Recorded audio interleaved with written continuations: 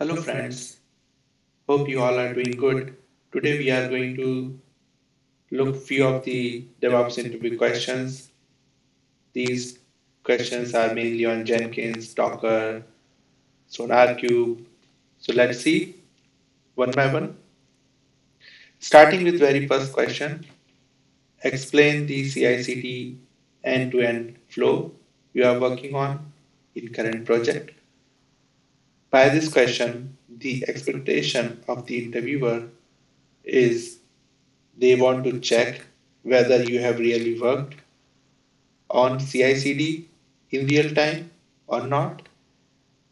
So you need to provide all the finer details of each stages and whatever tools you have used.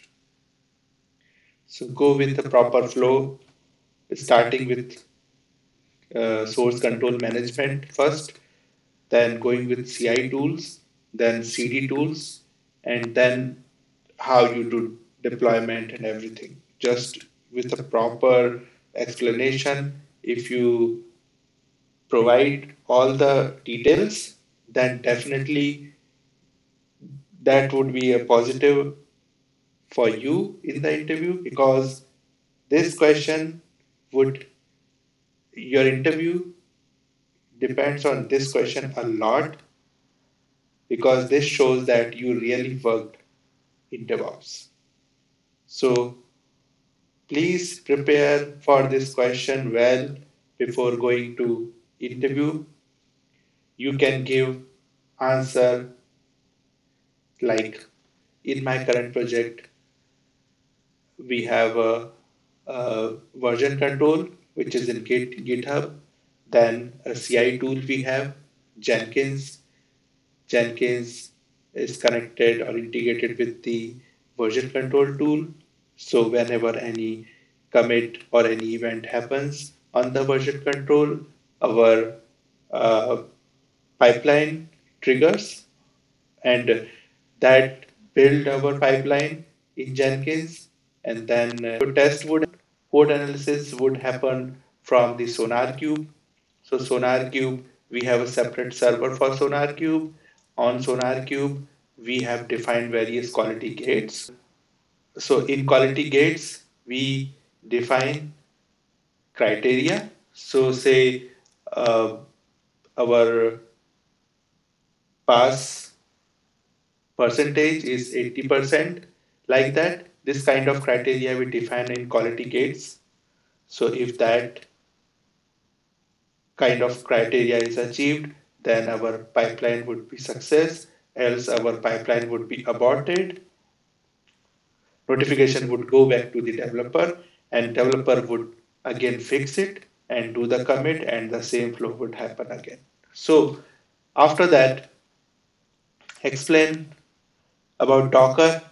If you have Docker in your pipeline, just explain that one and how you can create the image in Docker. So you need to explain that whether your Docker server is separate or Docker is lying in the Jenkins agent. Explain that properly. And once the image is created, you push that image to the repository like any container repository like ECR or ACR. It depends on whether you are using AWS or you are using Azure. So, and after that, uh, the deployment servers, details on the deployment servers, like how you gonna consume those images and you can deploy those images on the server. So like that, you need to clearly tell your whole workflow in order to showcase your skills in the CI/CD or in DevOps. So this is a very important question. Please, please, please prepare this question before going to any interview because this question is going to get you selected. So after this, let's go to another question, which is what is SonarQube? How can you integrate with Jenkins? So first thing, they just wanted to see whether you are aware of the code analysis or not. So you need to tell that SonarQube is used for code analysis, and inside the code analysis, there are different features are there like code smells, etc. Then in SonarQube, you need to define quality gates. So those quality gates is like say 80%, 85%, whatever the passing criteria is that you need to define those quality gates inside the SonarQube. There is also a webhook is there by which if there is a uh, any processing is going on the SonarQube side, by that time the Jenkins would wait until that time.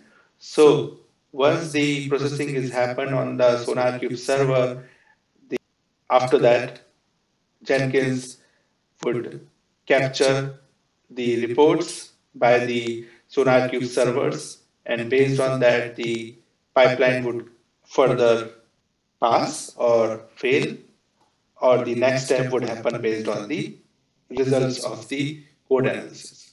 So here the expectation, one more expectation here is you need to provide the name of the plugin. So for SonarQube, the plugin name is Sonar Scanner.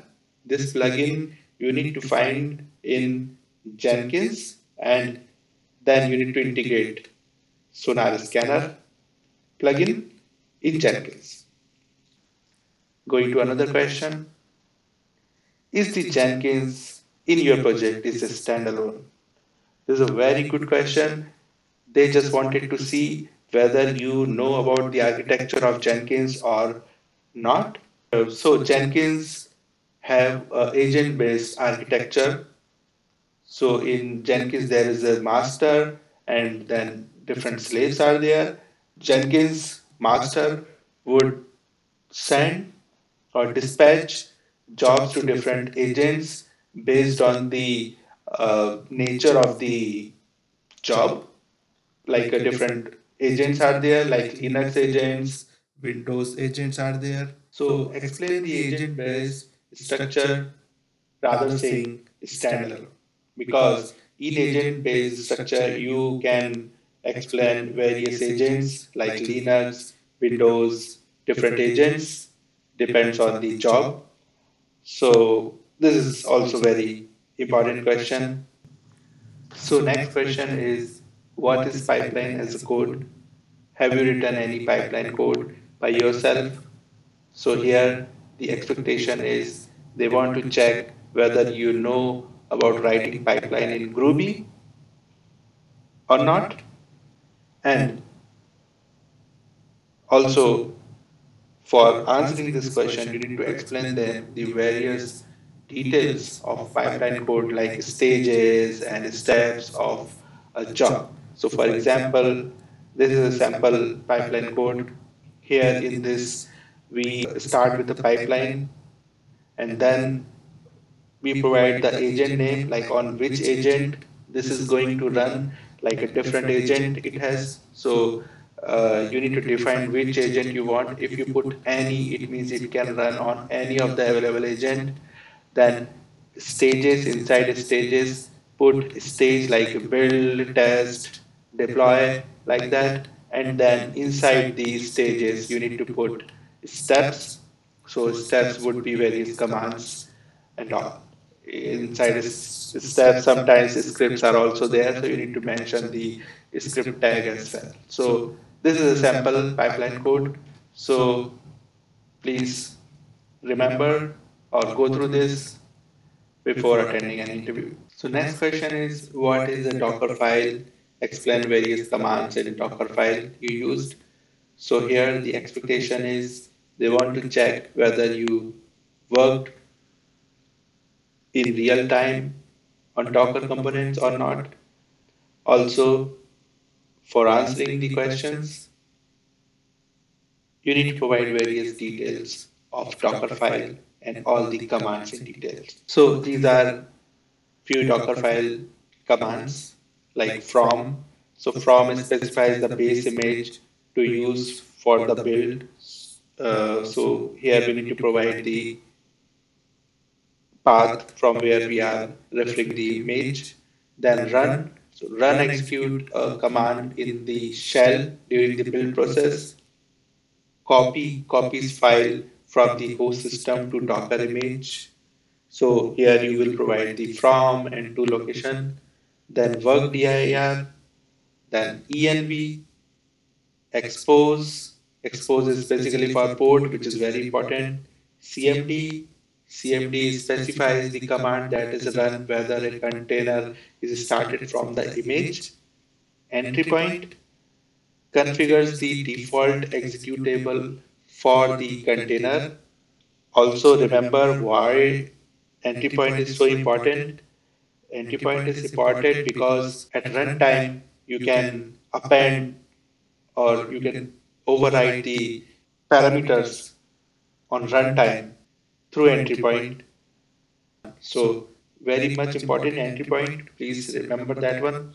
Then label adds metadata to Docker image in the form of key value pairs. User. So like this, these are the important Dockerfile commands. So please remember them. So next question is, what is the difference between Dockerfile and Docker Compose file? In this question, the expectation of the interviewer is they want to check whether you worked on Docker file and Compose file or not. So also by answering this question, you need to provide various details of Docker file and Compose file with a clear difference between both. So let's see the difference between Docker file and Docker Compose file. So a Docker file is a script that contains instruction for building a Docker image. It specifies the base image, dependencies, application code, and configuration required to run a container. Docker Compose, on the other hand, is a tool for defining and running multi-container Docker applications. It uses YAML file called dockercompose.yaml file to define the services, networks, and volumes required for an application. The key difference between a Docker file and Docker Compose file is their purpose. A Docker file is used to build a single Docker image. A Docker Compose file instead is used to define and run a multi-container application. So this is the main difference. Docker file is for single Docker image. Compose is for running a multi-container application. So this is the main difference between both. So these are the few of the questions which are very important question. So if you are going to attend any interview for DevOps, please prepare well these questions. So thank you so much for watching this video. Please support us by following on Instagram, YouTube, and in case of any question, please reach out to us at our email. Thank you so much. Bye bye. Have a good one. Take care.